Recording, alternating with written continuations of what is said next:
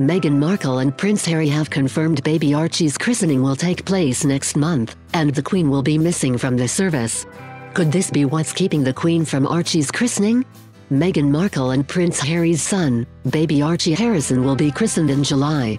The key royal event will take place at St. George's Chapel, Windsor, the same venue where Meghan and Harry got married. Senior royals will attend the ceremony, but Queen Elizabeth II will be otherwise occupied. Could this be the event that's keeping Her Majesty from attending little Archie's christening? Archie Harrison's big day won't be the first royal christening the Queen has had to skip. Her Majesty was also unable to attend Prince Louis's christening in July last year.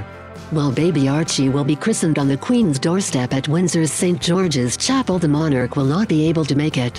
While Prince Harry, 34, and Meghan Markle, 37, are yet to confirm the date of Archie's christening, they have said it will happen in July. A look ahead at the Queen's royal engagements shows she has 2 events booked in for next month. Why can't the Queen attend Archie's christening? According to the future royal engagements calendar on the Buckingham Palace website, the Queen has 2 key events in the first 2 weeks of July. She will host a garden party at Holyrood House in Edinburgh on July 3rd, so she will be a long way away from Windsor.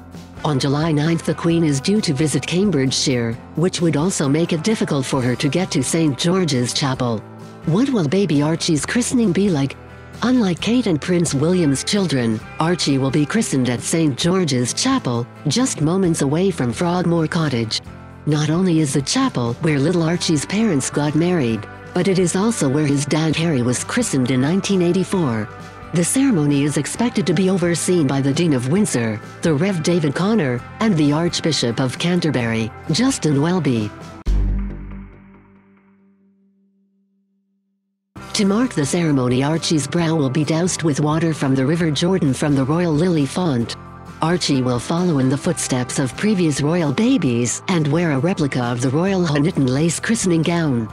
The original gown was worn by 62 royal babies, including Harry and his brother William, but became too fragile, so the Queen had a replica made. While the Queen won't attend, Harry's dad, the Prince of Wales, is expected to be there with his wife Camilla. Prince William and Kate will also attend.